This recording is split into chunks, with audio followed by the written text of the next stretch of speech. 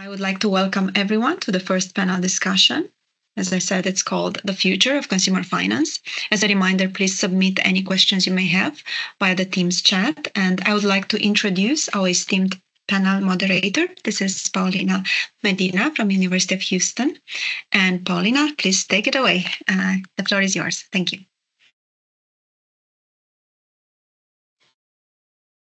Thank you very much, Raluca, and good morning, everyone. Thanks for joining us for the conference, and in particular, thank you for joining us on this panel that has the very exciting task of talking about the future of consumer finance. My name is Paolina Medina. I'm an assistant professor of finance at the University of Houston. I work in the consumer finance space for 15 years with a special focus on how individual psychological traits influence financial decisions and the impact that this has on equilibrium outcomes. And I'm joined today by a group of top-level panelists that will offer different perspectives on some of the most transformative developments in the consumer finance space over the last few years. Why don't we start with a round of introductions? But before we do that, let me note that the usual disclaimer applies. The views expressed during the panels are solely those of the panelists. They do not necessarily reflect the views of their employers, and no statement here should be treated as legal advice. Okay, so why don't we get started with a round of introductions? Ken, do you wanna go? Thank you, Paolina. I'm Ken Benton. I'm a principal consumer regulation specialist at the Federal Reserve Bank of Philadelphia. I also edit our outreach publication for financial institutions, Consumer Compliance Outlook. Guilherme. Hello, everyone. Thank you for the Federal Reserve of Philadelphia to be here. Guilherme, name is Miguel José. I'm head of the division at the Financial Regulation Department in the Central Bank of Brazil. And my job is to study and propose regulation for consumer finance, conduct and behavior, and as well as security measures as fraud prevention, cybersecurity, and other topics. Thank you. Thank you, Guilherme. Fredes? Hello, everyone. My name is Fredes Montes. I'm Senior Financial Sector Specialist at the World Bank. I work globally on aspects related to financial infrastructure, including digital ID, credit reporting systems, open finance and open banking, open data, data protection, cybersecurity, and selected aspects of fintech. It's a pleasure being here with you today. Jane. Good morning. Can you hear me okay?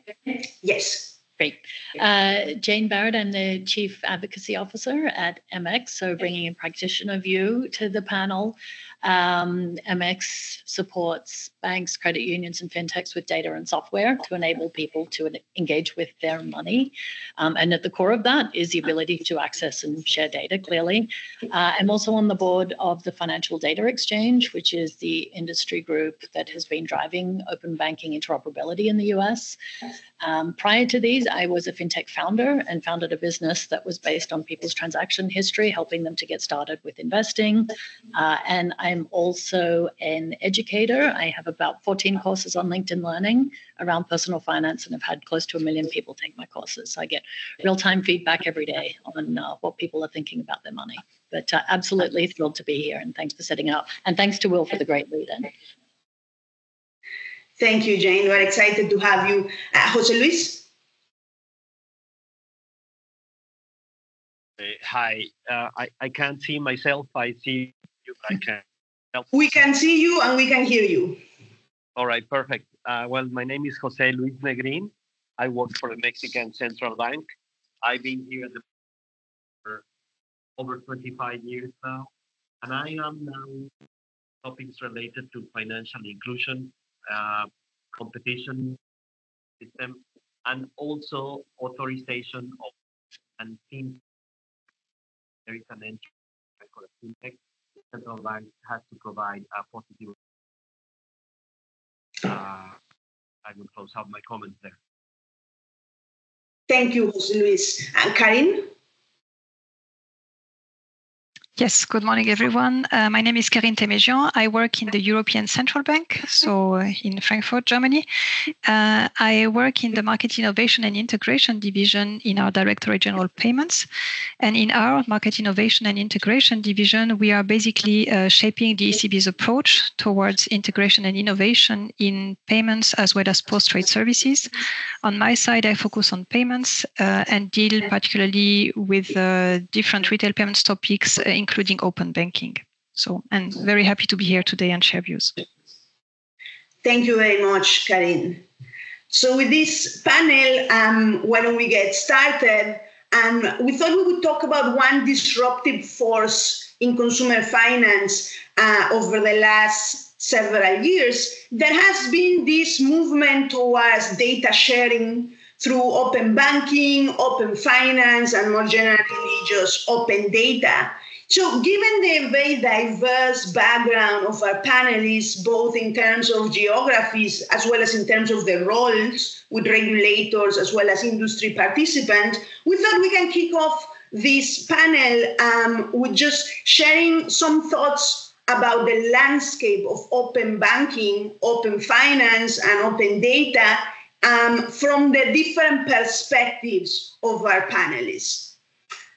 So, Fredes, why don't you give us an international overview of how you see things from your strategic position at the World Bank?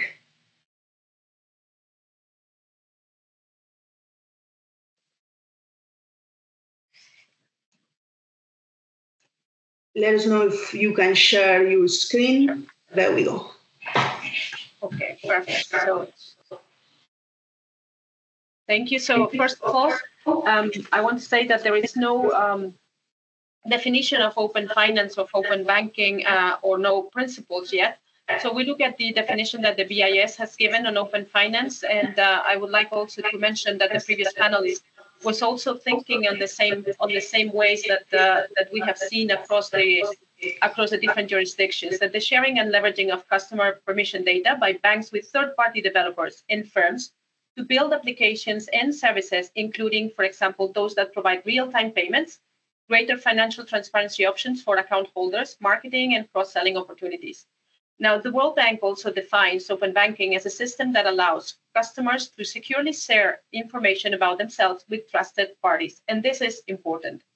The main goal of open banking is to encourage competition, innovation, and that can lead to new products and services at lower prices and better terms and conditions for consumers. So based on that, there are other aspects of open banking and open finance that we do not consider that as open banking, like embedded finance and banking as a service. There are also data sharing environments, but that does not qualify for us as open banking or open finance. Now, the two main services that are provided through open banking and open finance are payment initiation services and account information services. On payment initiation services, the main goal is to gain some efficiency and allow for consumers to directly transact through their account and make the payment through an initiation payment service provider instead of having to have an intermediary like a card network. This allows to reduce the fees and the cost of the intermediation of the payment system services. In terms of account information services, we have seen that in many countries that do call to have an open banking environment, the access to the accounts of the consumers done through web scrapping, and that means that credentials are being stored and captured without most likely the knowledge of the institution and the knowledge of the consumer. So this brings a lot of aspects related or concerns related to security and also to privacy. So through account information services, what is done is the inclusion of an API through standards and the access to the data. It's in an organized and a standardized manner with the consent of the consumer. Through the account information services, besides as opposed to payments, the objective is for fintechs and other institutions to provide or offer additional services for consumers. As we have seen in previous panels, the objective is for those that do have an account and maybe do not have, they have a basic account and do not have other services like credit or insurance or wealth management, that they could use that information to leverage and be used as a proxy to credit history, or to allow insurance companies to offer them better terms and conditions. So that is for the financial inclusion perspective.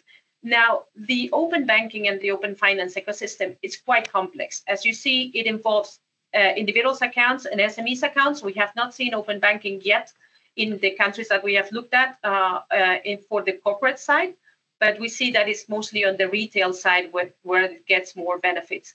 The main objectives or policy objectives that are driving the development of open finance and open banking are innovation, financial inclusion, some aspects of financial integrity and stability, like enhancing the onboarding process, aspects related to competition, and consumer and data protection to get rid of the screen scrapping in competition. The objective is also to foster the inclusion of not only additional services, but also additional institutions that could provide additional services, such as fintech institutions. Now, we see also that there are infrastructures that are super relevant and platforms that are relevant for open finance frameworks, like authentication and consent and redress mechanisms, and also enablers that are already in the financial sector, like payment systems. Fast payments is a critical enabler for payment initiation services, but also trade information systems, digital IDs, and companies' registries also help enhancing the development of open finance and open banking. Now, what does it mean? Like, there are many types of accounts, basic accounts, credit accounts, checking accounts, savings, credit, wealth, mortgage, and insurance. And as we see across the jurisdictions, not all of them develop the open finance or the open framework, banking framework in the same manner. Some of them do a phased approach. Some of them focus only on banking or only on payments accounts. And some of them move all the way to all different types of accounts. Now, these are information that comes from incumbents, but then you can add new providers that are the ones that are accessing data. And also you have brokers in between that use the data to provide data analytics.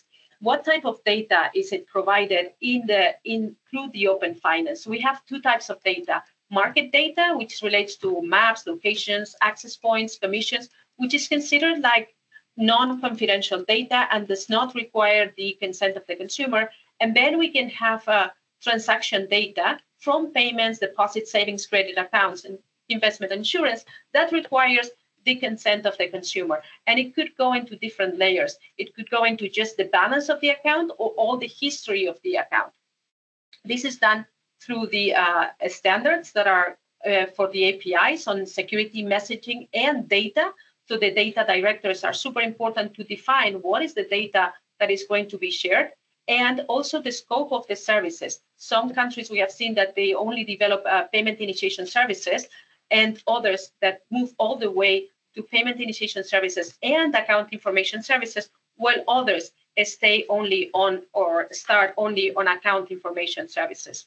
Now, the operational rules and the aspects that relate to the accountability, to access, pricing, and so forth are typically developed through a governance mechanism. And we have seen also that this is not also homogeneous across the different jurisdictions. And there are different ways of tackling the governance approach. So it could be through a centralized approach. It could be like a central bank or financial sector authority led, or it could be the industry that, based on the regulation that are set up to develop or open the APIs, they come together and they create the standards based on the institutions, and also independent entities that come in and provide all these, develop all these standards for their members. So I'm just showing you here the methods to access data in entities, in jurisdictions that there has not been a holistic approach to develop a framework on open finance or open banking. The access to the data is done through web scrapping or reverse engineering, and very unlikely to be done through APIs unless there is a bilateral agreement between a banking institution and the fintech companies or the third-party providers that is accessing the data. Otherwise, the other methods more common are web scraping and reverse engineering. This is one thing that we have seen very commonly across all the jurisdictions, the transition to the APIs as a standard to access data due to the security that it provides and the trust on consumers. And this, I think that some of the panels will show the case of the US that has started with web scraping and transitioning to APIs according to the rule 1033 from the CFPB. And in terms of the participants, we have the data holders. These data holders, depending on the scope of the open banking and the open finance, could be only regulated entities, could be only a fraction of them, like in the UK, only the 9 largest banks started that, or it could be a progressive approach, like in Brazil, that they started with some institutions and then progressively adding other institutions, or it could be a set of institutions across the different service providers and the different sectors, like in the case of India, where you have banks, non-bank financial institutions, but you also have insurance companies and brokers, and even the tax authority that is part of the tax data holders in the ecosystem. Then you have other participants like financial sector authorities, data protection authorities, and maybe competition authorities in some cases, notably the case of the UK and the case of Australia, where they act as catalysts of digital financial services, but they also hold an oversight role of financial infrastructure. In some cases, they are also operators of some financial infrastructure, notably in the case of payment systems and fast payments. And they also act as supervisors of and regulators of the participants, both account holders and in some cases also the data recipients. And then you have the third-party providers, which could be offering payment initiation services or account information services. And in between, you have the API developers, the technology platforms developers that provide some kind of services that are necessary to implement the open finance framework, which could be registration of trusted third-party providers. It could be consent management platform. Hi, sorry to interrupt. There are a lot of echoing from multiple people. I would like to tell everyone to please mute yourself if you're not talking other than the speaker. Thank you very much for understanding. I'm sorry to interrupt. Thank you. Thank you. Thank you so much. Yeah, I was here in the same. So this infrastructure could be based on a centralized approach, or it could be based on a decentralized approach. And we've seen that the centralized approach is very common in countries where the payment systems initiation services are developed, as opposed to the account information services, which they tend to be more atomized and more decentralized. Even in the case of India with the account aggregator, there's not only one account aggregator, but 14 of them that are operating in the environment. So just to show you a flavor of the more than 80 countries that have been developing or are in the process of developing open finance frameworks, and across all the way from Latin America to Asia, all of these have been developing different forms and different flavors. So just to mention, for instance, that in the European Union, that has been a leader in the development of the open banking and now is transitioning into open finance. The key component was the implementation of the PSD2 framework that was proposed in 2013 and moved and implemented in 2018. And it allows the authorized third parties to access account information to initiate payments with customer consent. And the account information services that were provided were related to the payment initiation services to understand if there are funds available in the account so that the payment initiation service could take place. Now, moving into open finance, additional services will be developed. In the case of the UK, it was moved by a competition element, and there was a strong need to move forward the competition in the retail segment, and that's why 9 banks were forced to open their data, and then there was a need to establish a governance agency, it's called OBI, to develop all the standards on how these 9 largest banks will share the data with third-party providers. This also has evolved and is evolving into open finance and the development of additional services. In the US, We are not yet calling that this open finance, and this might be a little bit controversial, but we see that it's a market-led approach where there is no standardized approach to the APIs, to the regulation, to the development of the third-party providers, a registration, a trusted framework. But more or less, the banks have come into agreements with different fintechs and service providers, and certainly there are some players in the market that have been benefiting from being the first mover. Now we'll see what happens with the new rule that the CFPB has proposed in the section 1033 and moving on to the accessing data through APIs in a more standardized manner.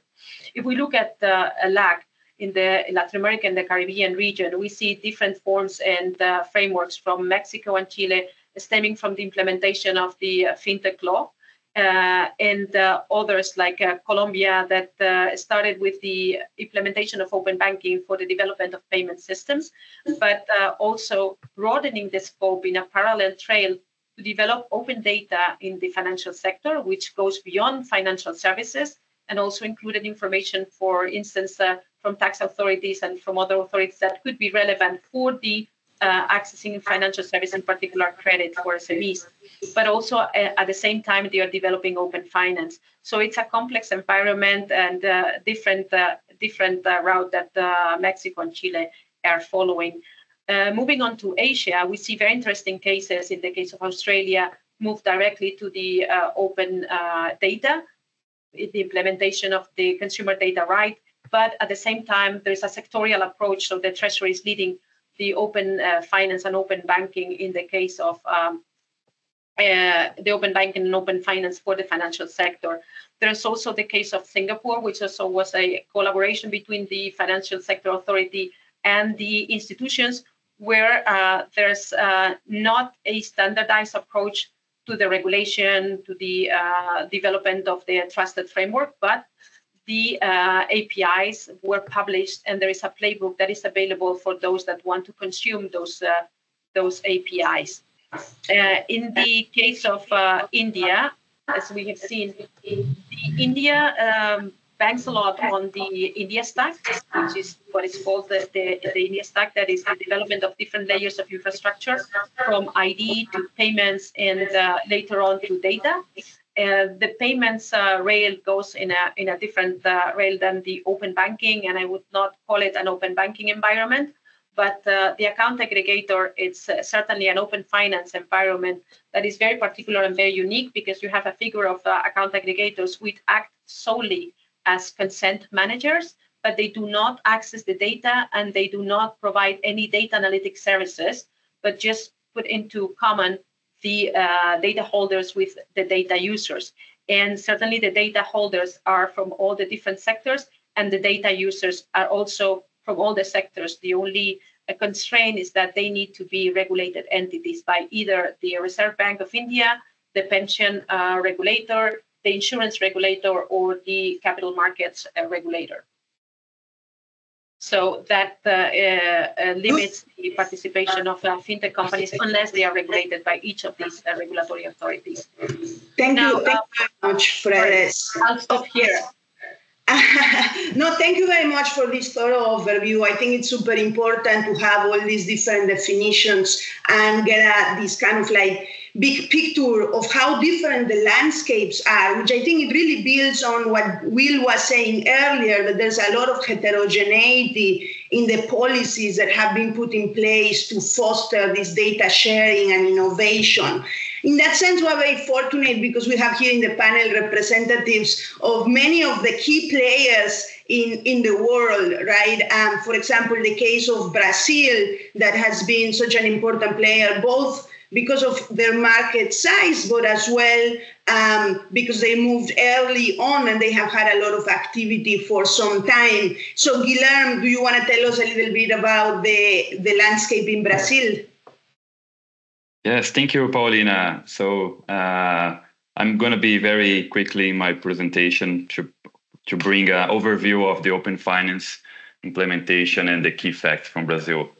So just to start, the Central Bank of Brazil is working under 6 pillars, which is inclusion, competitiveness, transparency, education, sustainability, and excellence.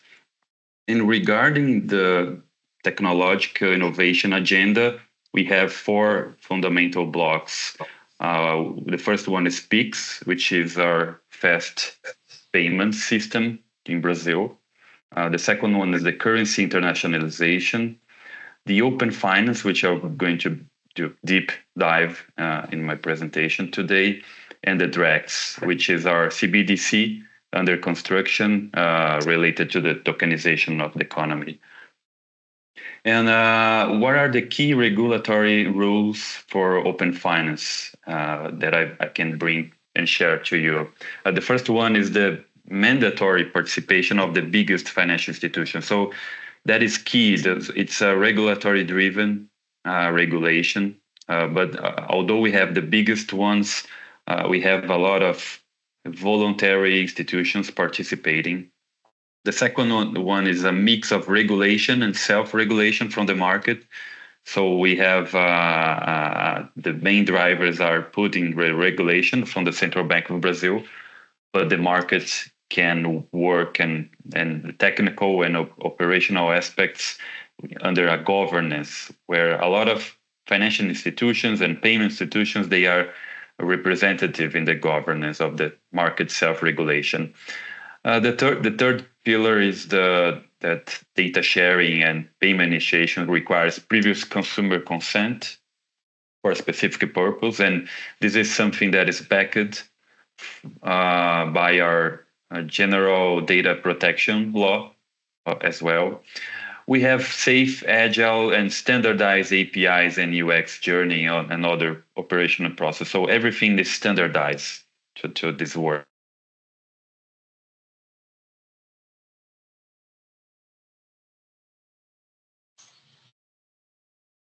I miss Guilherme. Can everyone hear?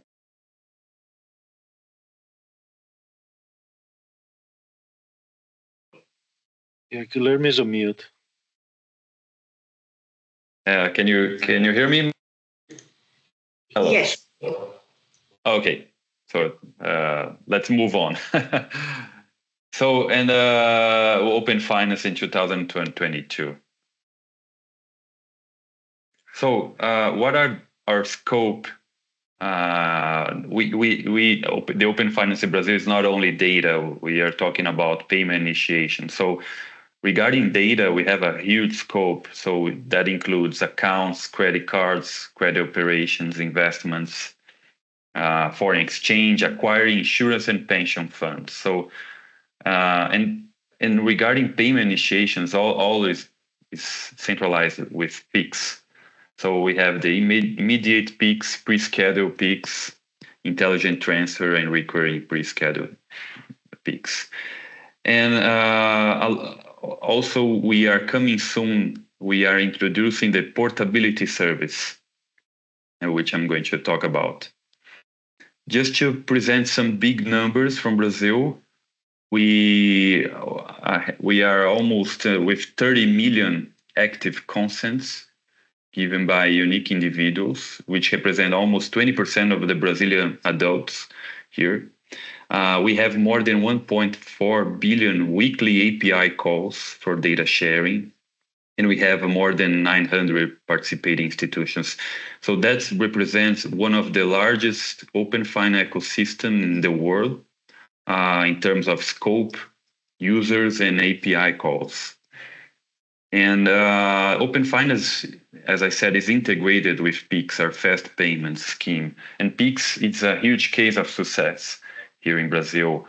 We have, since its beginning to 2020, we had more than 140 million and more people, users using Pix.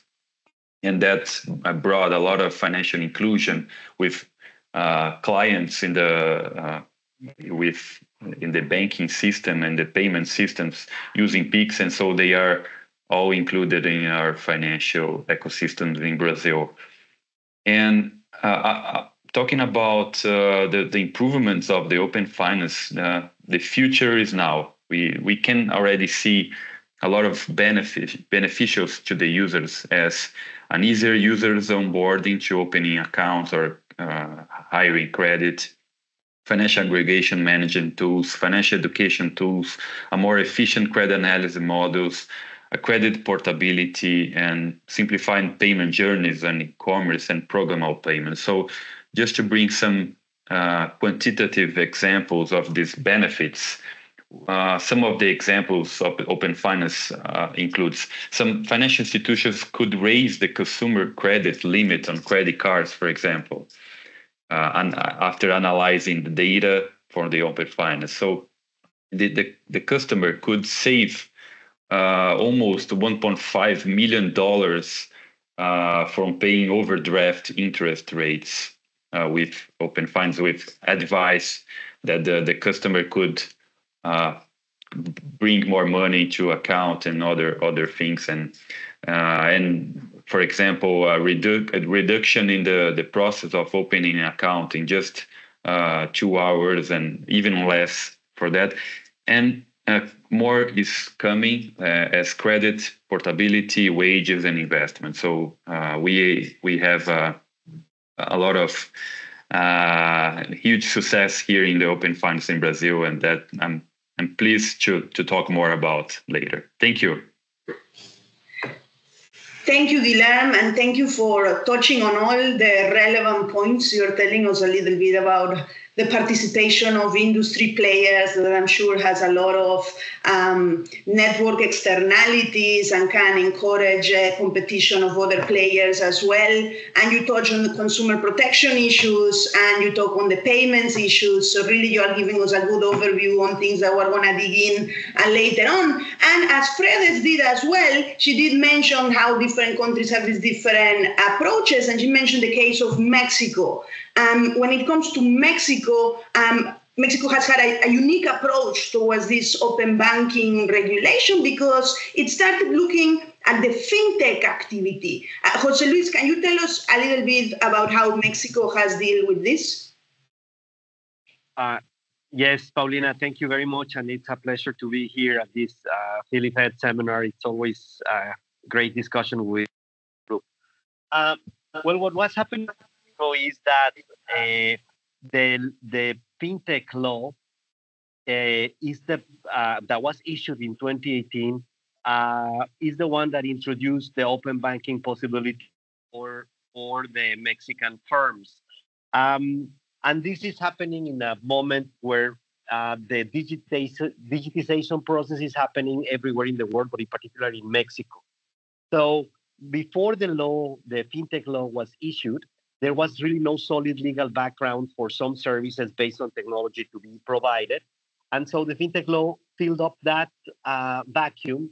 But at the same time, the fintech movement was seen as an opportunity to solve several policy goals, in particular, a little bit like what Guilherme was saying, to try to improve on financial inclusion and promote competition in the supply of financial services. Those were explicit goals of the fintech law.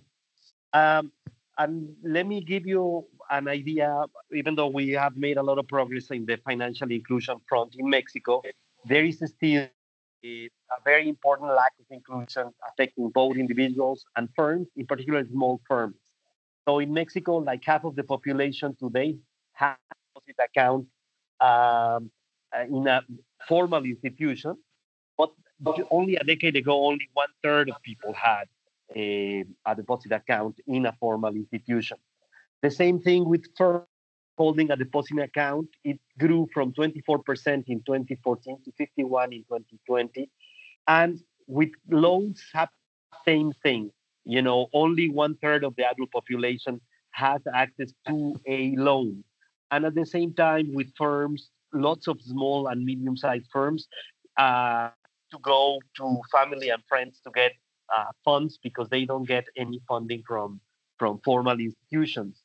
So not only that, but another additional problem for financial inclusion is that even those people that are included, they tend to use only partially the financial services. They tend to, for example, if you have a deposit account, they use it to get money just from the ATMs, but they don't use it to pay. They didn't use it to pay. That thing has been changing, and now it's more common to pay with debit cards than even with credit cards.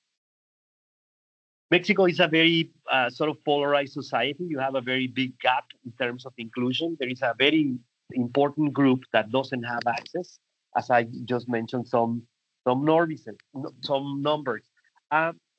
And the financial system in Mexico is dominated by banks. You know, it's concentrated, is really high.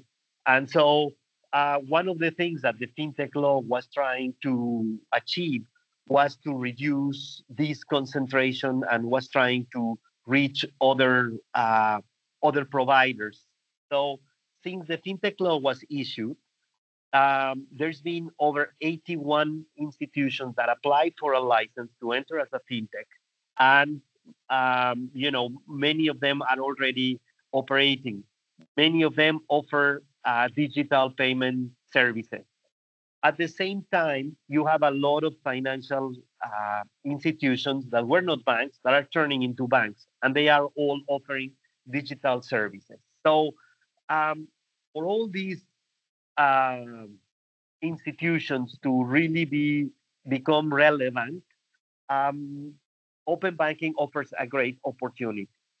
Maybe it's different than in other countries where the type of services may be more like, moving from one bank to another, or concentrating all your information, all your personal information in a manager, in a tool that manages all your information. Here in Mexico, it has a bigger, additional to that, a bigger potential impact on financial inclusion. No, so I have to say that we still have to take several steps on the open banking to actually become a reality, because even though we have it in the law, secondary regulation still needs some elements to be issued.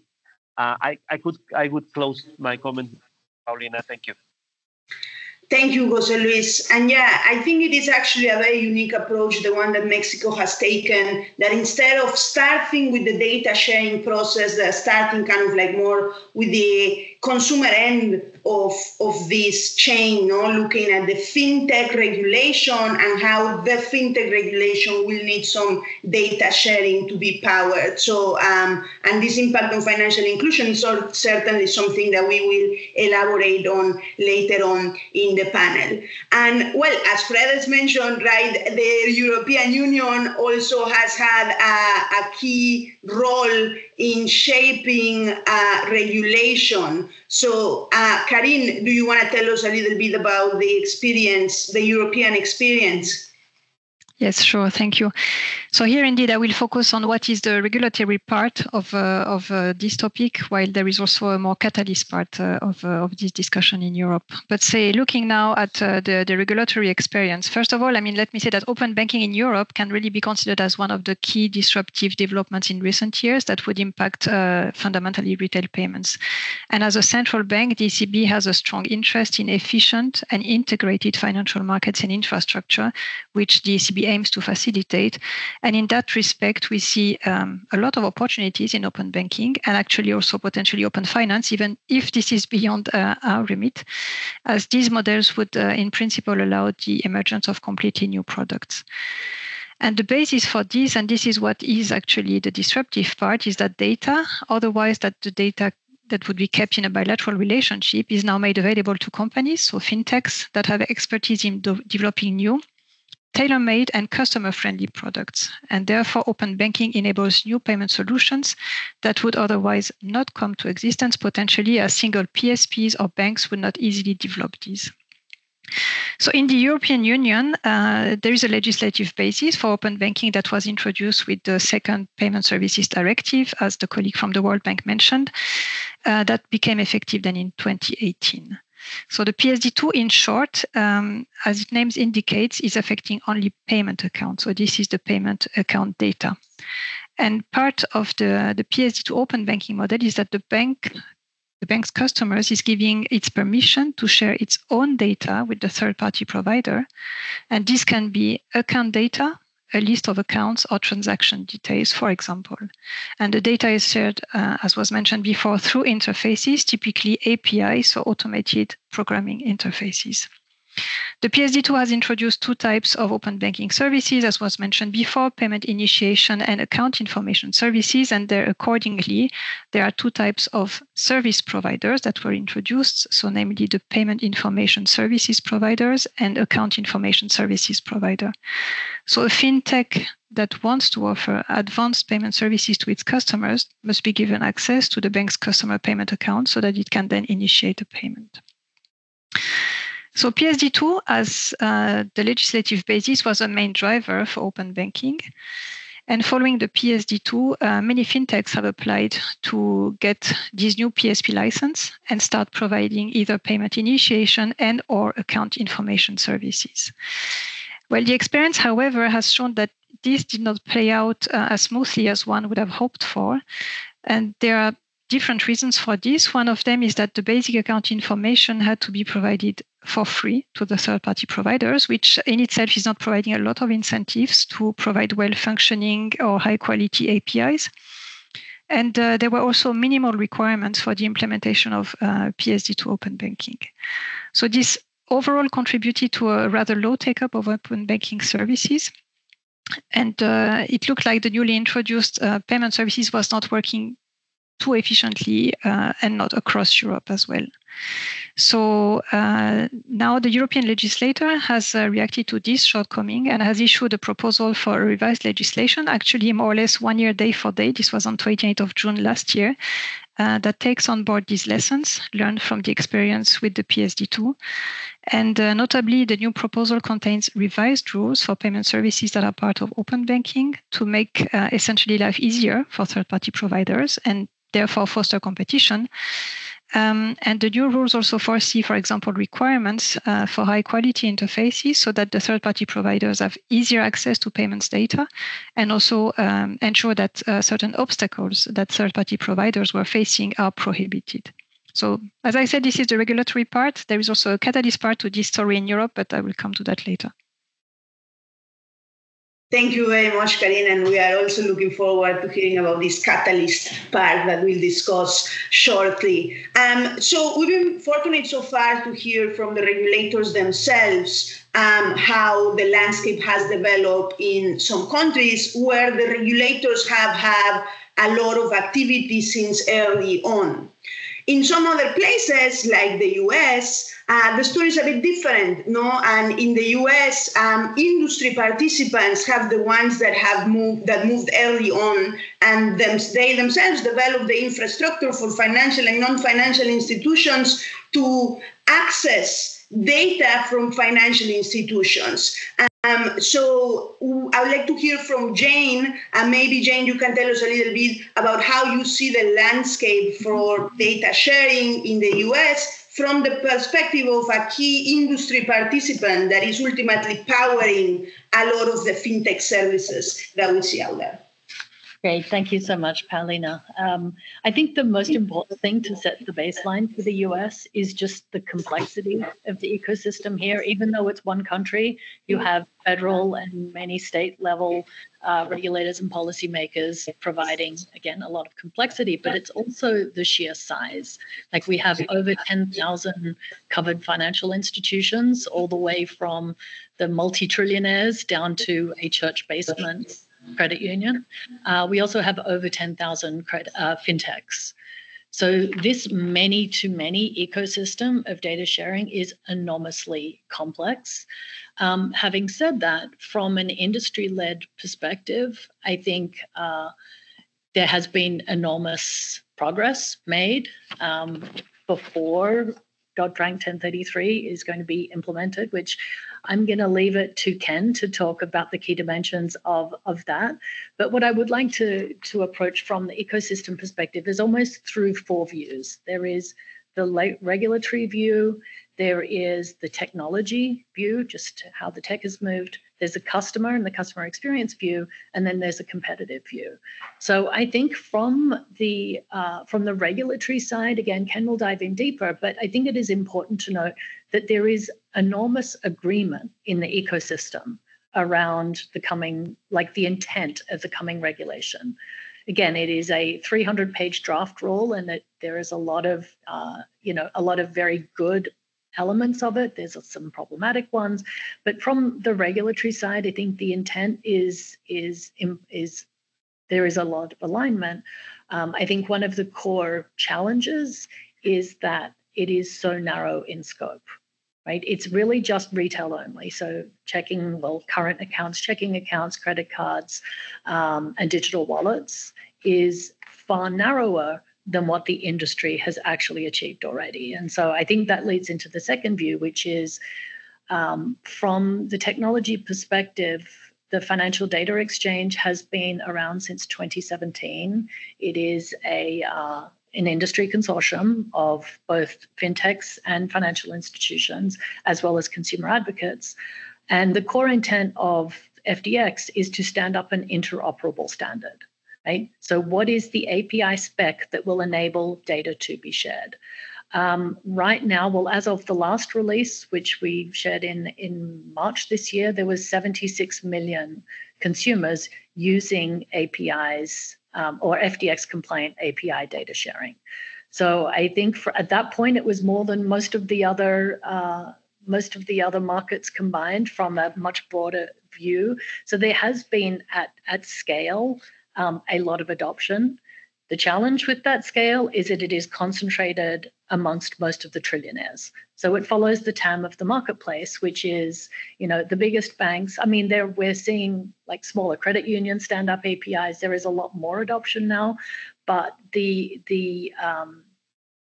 FDX spec has actually been very successful to set not just that regulatory, what we have to do from a retail perspective, but a much, much broader way to interoperably share data. So everything from loan data, investment data, tax documents, statements, all of these things are already baked into the spec. It is a voluntary spec, which means that, companies can pick and choose. And I say companies because it's not just monodirectional bank to fintech.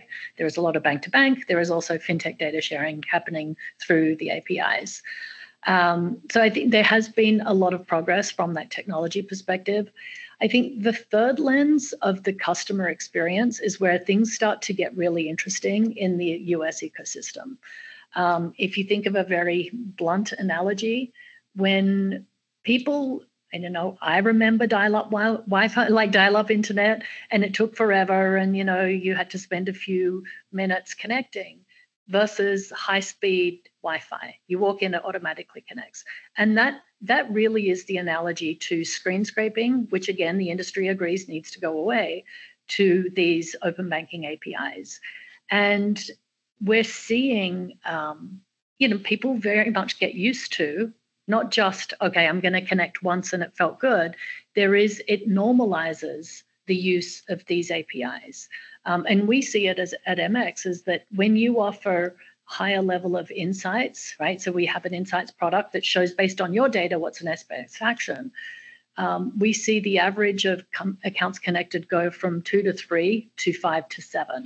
So people get it. They're like, oh, I can bring my data in and I can see, much more of my 360-degree view of my money. So, we are starting to normalize tokenization. We're starting to normalize controls, people within their bank app turning on and off controls. So customer experience actually is a huge part of the ecosystem, and there has been widespread adoption.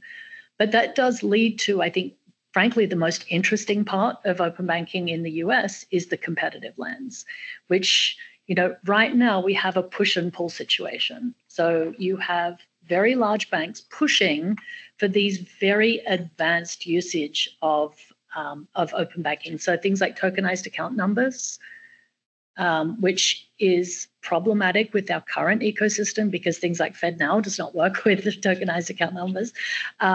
Things like pay by bank, which we saw in the UK, actually pay by bank adoption was very fast and frankly faster. I think there is a sense that the US is so committed to rewards points, but again, we're seeing large banks investing deeply in pay by bank through open banking channels. So there's a lot of pushing on sort of the more advanced competitive advantage of of open banking technology. And then you have the pull where we're trying to pull the rest of the ecosystem along, so smaller institutions. And frankly, if you have 4 years to comply with a very narrow view of open banking, you are so far behind what the rest of the ecosystem is doing. And so that's a concern. You know, we have 2,000 financial institutions as customers for us. And we've been saying this for many years. It's like you need to do this more from a competitive advantage perspective versus the regulatory stick.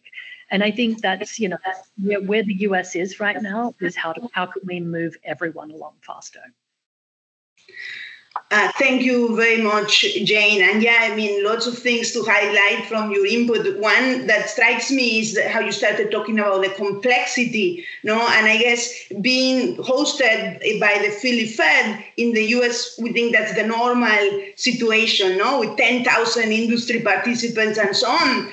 But up until, Jose Luis will know this better, but up until a few years ago in Mexico, there were 45 banks, 45, versus the thousands that we see in other places. And obviously that has changed as well in Mexico with the regulations that Jose Luis mentioned. But before going into that, why don't we hear from Ken, the perspective from the regulator on how things are changing in the US. As some of you have mentioned, yeah, the CFPB has been actively working on this topic, and just during the month of June, there were some important developments. Ken. Thank you, Paolina. So can everyone see my slides? Yes. Yes. Great. Okay. So today I'm going to discuss the proposal from the Consumer Financial Protection Bureau to implement Section 1033 of the Dodd-Frank Act. So the Dodd-Frank Act was enacted in response to the financial crisis in 2008, designed to strengthen the financial regulatory framework to prevent a repeat of that crisis, but it also included in Section 1033, looking forward, a requirement that the CFPB issue a rulemaking rule to facilitate open banking in the United States. This has been, as discussed during this conference, other countries have widely adopted open banking. Its goal is to increase competition, reduce costs, expand financial inclusion, and foster innovation. The Bureau's rule, which was issued in October of last year, is an important milestone in adopting open banking in the U.S.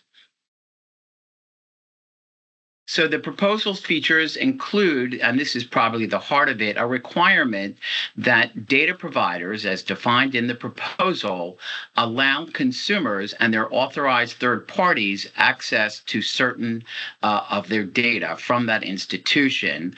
The proposal clarifies that the Electronic Fund Transfer Act, the federal law that protects consumers against fraud and errors in their electronic transfers, applies to open banking. It restricts the sale, marketing, and use of this data. We've heard a lot in the conference about data scraping. The proposal specifically prohibits the use of that. And most importantly, I think, is security protocols. The industry and everyone is very concerned if third parties and consumers can access their financial data, which might contain sensitive information that can facilitate fraud. There has to be very tight guardrails and security protocols to prevent that fraud, or at least mitigate the risk of it. So the proposal breaks down into three main actors: the covered data providers. So that is the financial institution or other party that has the consumer's data. The CFPB did not limited this in this first phase of this proposal to financial institutions with consumer deposit accounts that are covered by Regulation E, credit card issuers, digital wallet providers such as PayPal, and these so-called neobanks that are non-depository institutions that have financial accounts such as Chime. And the Bureau indicated that it may expand this definition in the future, for example, to mortgage lenders and debt collectors. An authorized third party. So the consumer can authorize someone else to access their data. And the person who is authorized may retain a data aggregator to actually retain that data. And I think it's helpful to provide an example to see how that would actually work in the real world.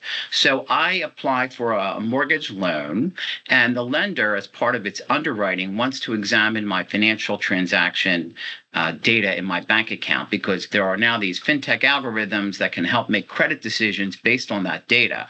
So I authorized my lender to access my account. So the lender is an authorized third party. I've given them permission to access my checking account with my bank, and the lender doesn't want to do the details of actually retrieving that data, so it retains a data aggregator, a company that specializes in obtaining this data from my financial institution, and it actually receives the data, gives it to my lender, and my lender uses it in its credit decision. So that's really the nut of it, that will have consumers or their authorized parties requesting data from their covered data providers, as shown on the slide, and obtain that data in a standardized format. So what data are we talking about? I mean, that, the devil's always in the details, and the covered data that must be provided is account balances in the covered account, a minimum of 24 months of transaction information, the terms and conditions of the account, information to facilitate payments such as routing number and account number, and upcoming bill information. The proposal also indicates that in the future, the definition of covered data may be expanded to include additional data. So what are the effective dates? And I want to emphasize this is a rulemaking proposal.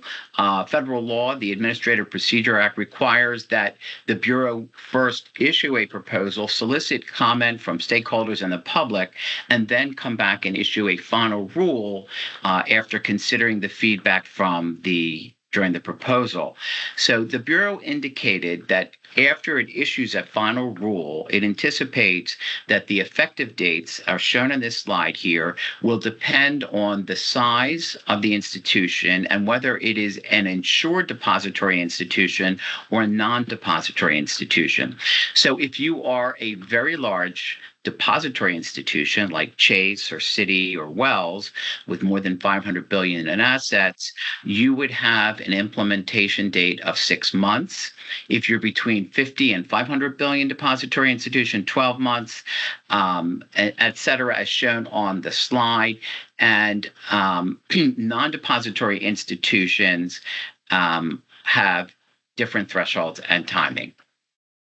So the Bureau also indicates that it expects that the proposal will that it will be issuing a final rule later in this year, after which these deadlines, if they are continued in the final rule, will become effective.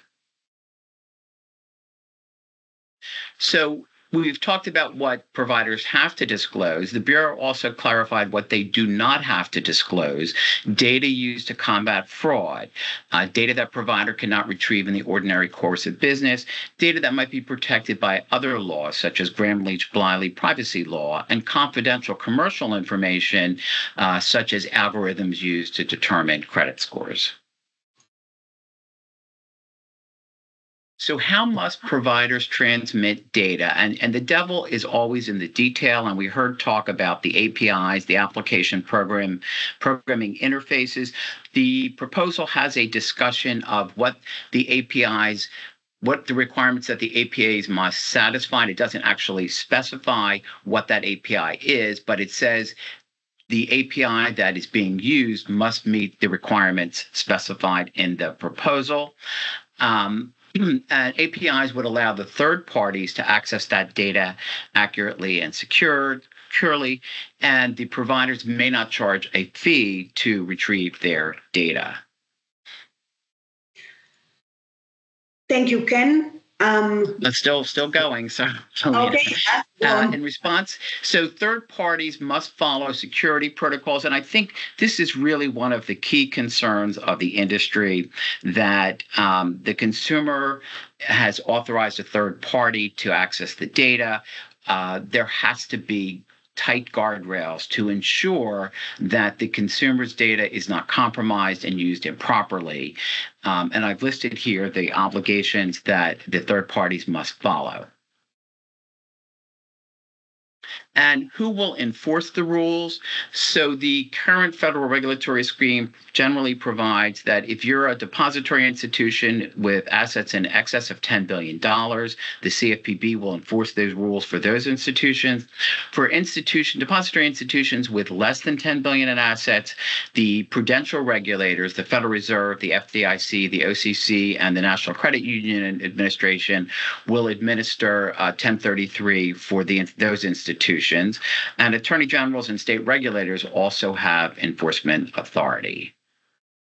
The comment period ended in December. As I mentioned, the Bureau expects to issue a final rule later this year. So this is an important step in the 1033 process. I think I like to do the analogy that in the cell phone industry, there was a lot of frustration that if a consumer had a cell phone number that they've used for a very long period of time, and if they wanted to break up with their cell phone provider, for example, they were unhappy with the service, it could be very frustrating because they would lose the number. So the Federal Communication Commission issued a rule requiring cell phone providers to allow consumers to transfer their cell phone number to a new provider. And that's a similar theory here, that if I have a long-standing banking relationship and I want to break up with my bank because for example, I'm unhappy with my service, I can take my data with me and bring it to my new financial institution, which can import it into my new account. So there's a seamless transition to the degree of the data that's been provided. So that is one of the goals here, is it puts pressure on financial institutions that it's easier for consumers who are unhappy with their services to switch to a new provider by transferring and porting their data. There's also hope for financial inclusion. For example, this will facilitate and encourage greater use of data in a consumer's financial account for underwriting loans. So for the credit invisible, for people with thin files, no files, who are outside of the banking system, that the ability to analyze their data to help inform credit decisions could expand financial inclusion to those people who are currently outside of it. So there's a lot of hope and promise in this, but the devil is always in the details. We will see the final rule hopefully later this year, and then the industry will work to implement. So this is an important step, and stay tuned. Thank you very much, Ken, and lots of interesting pieces of this regulation, some more controversial than others that I'm sure we're going to want to elaborate on over the next few minutes. Before we move towards talking about potential risks, challenges, or other opportunities of this data sharing ecosystem, I'd like to hear from Karine about the experience of the European Union in terms of cooperation among market participants. It seems clear that designing the right environmental framework is, to say the least, is not easy. So how to get all the parties involved, that can be thousands, as Jane mentioned. I'm very curious to hear what Karine has to say in terms of the experience of the European Union with market cooperation. Thank you, Paolina. So first, I will take a small moment to explain a bit one specific element of our governance of retail payments in Europe with one body that we have designed, which is the Euro Retail Payments Board, or ERPB in short. And the ERPB is actually a key pillar via which the ECB is exerting its catalyst role. The ERPB started to work 10 years ago. We actually had the first meeting in May 2014. So this year in June, we had really the 10th anniversary of ERPB working. And by now, it's really recognized as an essential pillar of retail payments governance in Europe. It's chaired at the highest level in the ECB, so by our executive board member in charge of payments. And it brings together representatives at high level from the demand and supply side of the retail payments market on an equal basis. So as you said, maybe there are thousands of actors to bring together, but we try also to keep this lean, and we have 7 from the demand side, 7 from the supply side. So this is trying to bring the relevant stakeholder associations at the European level. And the basis for this is really that we acknowledge that cooperation is key in a market with network effects like the market for retail payments. So this is why we have set up this body, and we work a lot with this body on several topics, including open banking. So we have seen that there is a risk of fragmented implementation of open banking across Europe. And this is where we thought it's good to take a catalyst action to bring this topic to this fora, the Euro Retail Payments Board. So we have as baseline for this work that we have a baseline with the PSD2, so an important legislative foundation. But still, there is this idea that open banking models would not work without cooperation between stakeholders. And this is, I guess, also very likely the case for open finance. So if we look at the work of the RPB for open banking, the strategy goal from the beginning was to create a setting that would lead to mutually beneficial outcome for both the different parties around the table, meaning here the third-party providers and the banks. And this was with the idea to go beyond the legislative baseline of PSD2, so to ensure also that marketable payment services could be provided. You may remember what I told, this free access of data. So the RPB has paved the way by providing a forum for all stakeholders to define the basic elements to which they could agree. This was a long but eventually successful process. And the work stream now has completed its work in the context of the RPB. And now there is a scheme that has been set recently, which is called the SEPA Payment Account Access Scheme, which is designed by market participants under the auspices now of the European Payments Council, which represents payment services providers in Europe. So this scheme is covering payment services that go beyond those basic services that are required by the legislation. And banks can actually charge third-party providers for using banks' customer data in this scheme. This is a voluntary scheme. Now the working group is working on the go-to-market of the scheme and also onboarding participants to the scheme. For the time being, but the process of adherence to the scheme has been launched relatively recently. We have only third-party providers who have joined the scheme. And for the success of the scheme, of course, we need to have participation of the two sides of the market. So the next steps foresee a launch of 2 pilots, which we hope will encourage participation of more stakeholders. Now, we think that the Payment Account Access Scheme, which is set to work across Europe, has the potential to offer new business activity. It can also support efficient payment methods beyond cards and would also allow merchants and retailers to tap new markets across borders. And finally, to mention another important aspect in the context of open banking and also, I guess, open finance, there is one point to consider that to strengthen the adoption of open banking and open finance products by customers, more education may be necessary. And actually, there is research on drivers of adoption for open banking that show that usefulness and trust seem key for the adoption of open banking. And this differs from findings on general technology adoption, where we see that it's more usefulness and ease of use, which are the most important drivers. So I would stop here. Thank you. Thank you very much, Karine. And I think, what you're saying, it resonates very much with something that we heard from other panelists as well, kind of like when Jane was sharing how when you have a good product that provides insights to the customers, then they want more and they are willing to share more of their data. The education can be for sure another angle in that sense. So we have a lot of interesting questions coming in the chat that I think are going to follow very naturally in a discussion about risks and challenges and other opportunities of open banking. These questions have to do with privacy, misuse of consumer data, the incentives of large financial institutions to share their data, and potentially differential regulation for banks and fintechs. We're going to cover a lot of that shortly. Before we move to that, I just wanted to see among the panelists if you have any follow-ups to this discussion about the landscape that we have heard so far. And if we don't, that's fine, because they will naturally. Yes, José Luis? Yes, Paolina, I'd like to make a comment because I think very interesting what Kenneth and Guilherme and Karine said regarding how difficult it is to regulate an industry that is changing technologically so fast. So, I mean, one thing that I think we are seeing is that we're facing, as regulators, new challenges before, and that are going to force us to think about regulation in a different way.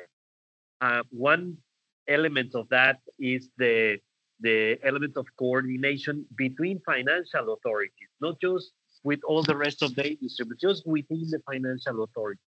For us in Mexico, it has been a challenge because the law establishes particular responsibilities depending on the type of information that is to be shared, which regulator is in charge of that. So making a compatible regulation for the APIs to be standardized independently on the type of information that is shared, it's been a challenge.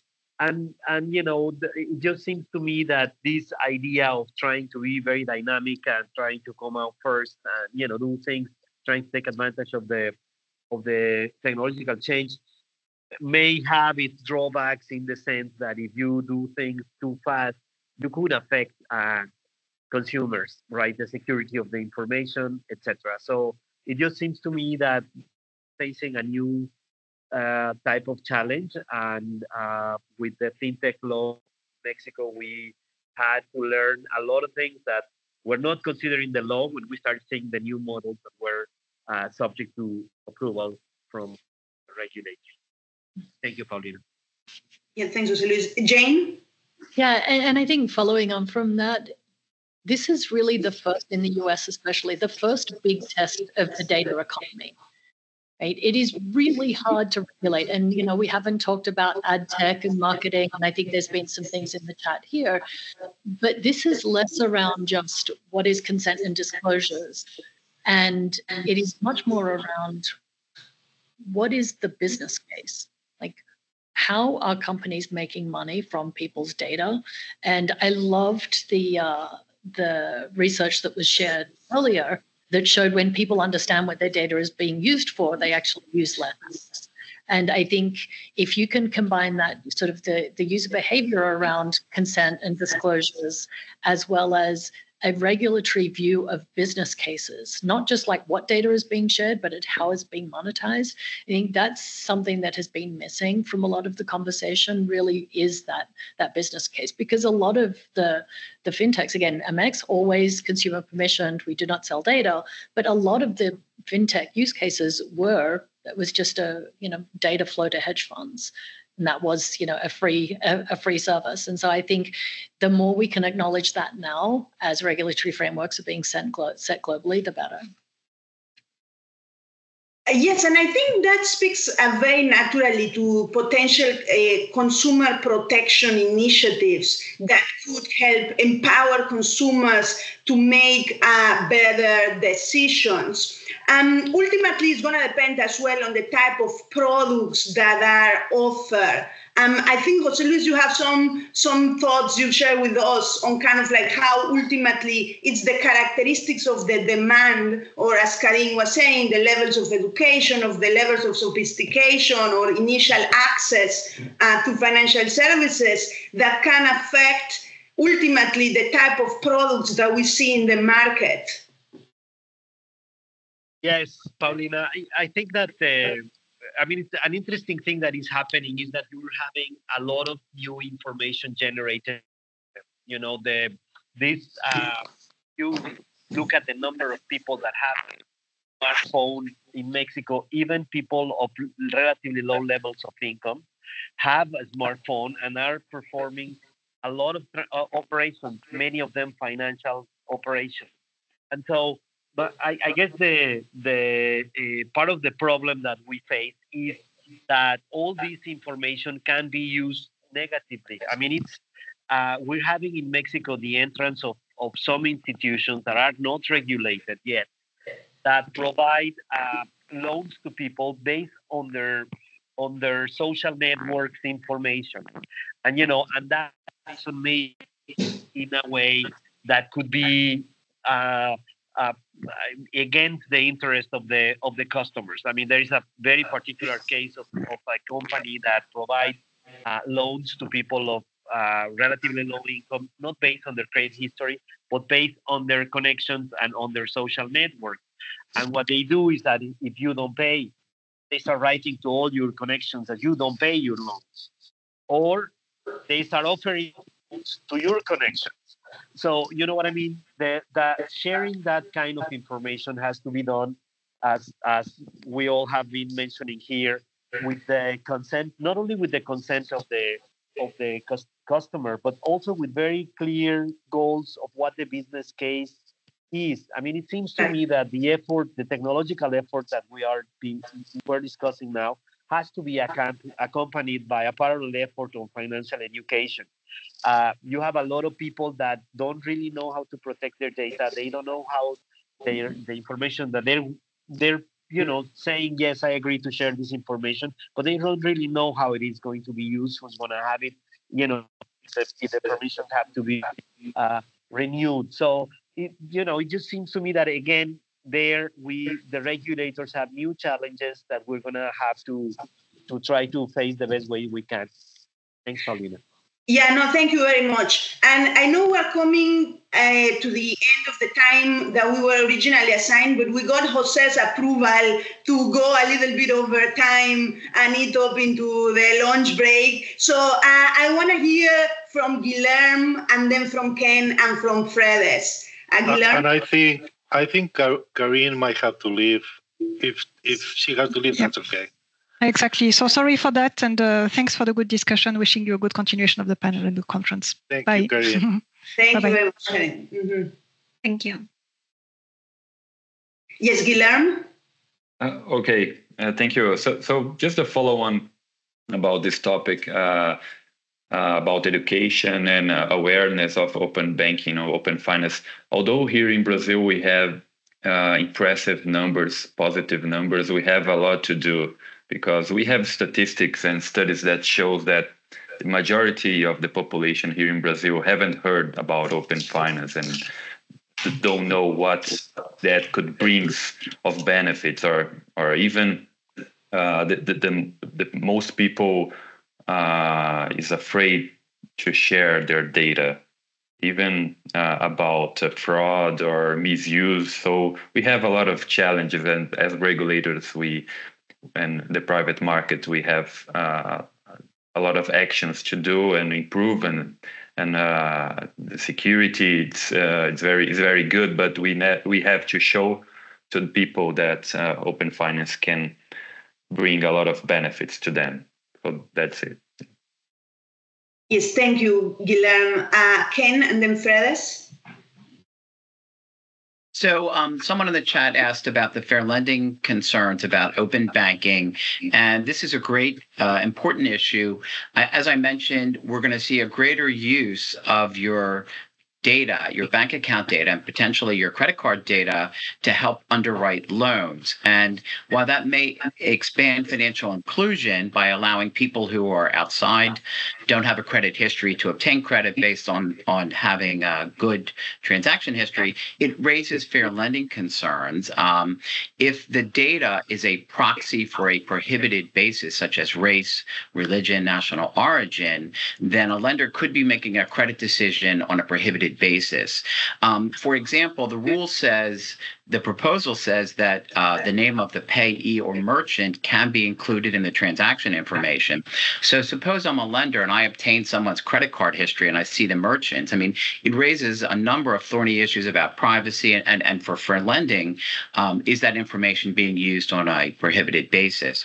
The agencies have previously issued a statement on the use of alternative data, and gave favorable indication about the use of transaction account data, such as a checking account, because it tends to be neutral and it tends to have less fair lending risk. But it would be important for any lender who is relying on open banking data from a credit card issuer or a financial institution account to have guardrails, testing, and protocols in place to ensure that they are not making lending decisions from that data on a prohibited basis. The other important consumer issue I mentioned is the liability. There probably will be increased risk of unauthorized and fraudulent transactions. The Bureau has said that Regulation E and the Electronic Fund Transfer Act apply, which generally limits a consumer's liability to $50 if the unauthorized transaction is promptly reported. The industry has expressed concern about who among the various players would absorb that loss. Is it the authorized party? Is it the financial institution? So that is a big concern about sorting out. We know that the consumer generally wouldn't be liable for that loss, but you have other parties involved in it. Who's going to assume it? There are network rules in the ACH. There will probably be the agreements among the participants that will address the issue of who is responsible for unauthorized transactions. But these are important issues that need to be sorted out as this rule gets implemented. One final thing is, if you're a data aggregator, I mentioned that if you're collecting data from financial institutions on behalf of authorized third parties, the proposal says that you would be subject to the Fair Credit Reporting Act as a consumer reporting agency. So anyone who is thinking about being a data aggregator in this new scheme would have that compliance burden of the Fair Credit Reporting Act to ensure that if there is a dispute about the information being used, that the consumer would have rights under the Fair Credit Reporting Act. I know we're short of time, so I will send it back to you, Paolina. Thank you, Ken. And Fredes? Yeah, thank you very much. No, I wanted to follow up on these consumer protection safeguards. I know that many countries are looking a lot at the increased transparency of these service providers, these TPPs, and also data aggregators. And also another measure that is becoming very common is the creation of these trusted entities by certification, either certification authorities or certification schemes, where you include these TPPs in kind of a registry, so that consumers and the market participants are able to see who are these TPPs. And if they are in the list, they are considered trusted. If they are not in the list, they are considered that they are not trusted. So that helps consumers also to navigate these uncertain waters. Outside there. Thank you. Yeah, no, thank you very much, Fredes. And just before we close the panel, there was a question about whether large financial institutions may not have an incentive to share the data. I think it was very interesting from Guilherme's presentation how in Brazil the regulation ensured that large financial institutions had to share the data, which is an approach taken in some countries that builds into the differential regulation. Large financial institutions have a different burden relative to smaller financial institutions or fintech companies.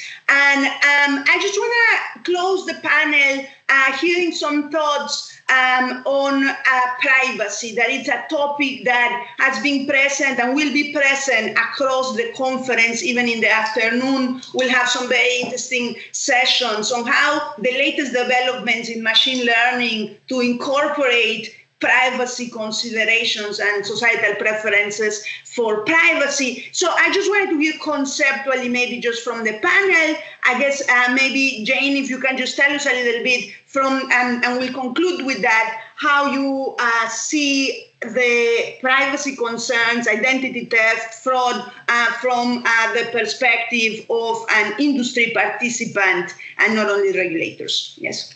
Yeah, I think being permission first, privacy first, security first, is the cost of doing business now. Right? But unfortunately, you have, whether they're state actors or fraudsters, you have some amazing innovation happening in the fraud space. So as an industry, it is even more important to be sharing best practices, sharing learning, having real-time alerts. When you've got things like early warning system in the US, it's traditionally for banks, how do you extend that out for fintechs as well? There is a lot of work to do. And right now it is a combination of technology, and the technology moving away from credentials to tokens helps a lot, right? Already just baked within that, and baking within those tokens what can actually be shared, because there's a lot of de-identified data. So there is a lot of baked in privacy initiatives happening with the technology itself. I think we've trained in the US especially there is now erring on the side of don't click on anything, right? Everything is a scam. Don't click on anything. Where now it comes to things like reauthorizing access. Will people think that that's a scam and not click on it? Then their token doesn't get refreshed. They miss a payment. They go into overdraft. Like there's a lot of unintended consequences that happen off the basis of privacy. But I think this is to my earlier point about this is the biggest test of the data economy. This is much bigger than financial services. Data exhaust is being thrown off in every single industry. Financial services happens to be the first one to actually tackle it in a real way. But, it is an arms race, with AI, with, what are the data sources for AI is a massive privacy challenge as well, because it's not just the banks and fintechs where the data are. The data, it's in ad tech companies, it's in marketers, it's in companies itself. So there is a lot of work to do. And I think the more that people understand that their data exhaust is working against them and they need to take steps as well to protect their own privacy, I think the better we're going to be. I agree. No, and I think that's a great one of your last few lines is a great line to close the panel. This is much bigger than just financial services. I think we're going to see a lot of this data sharing impacting all industries. So I want to thank all the panelists for their very insightful comments and presentations from these very diverse perspectives. And with that, we'll send it back to you, Raluca, José. Thank you for giving us this extra 10 minutes because we could have continued talking about it forever. It's a very interesting topic for sure.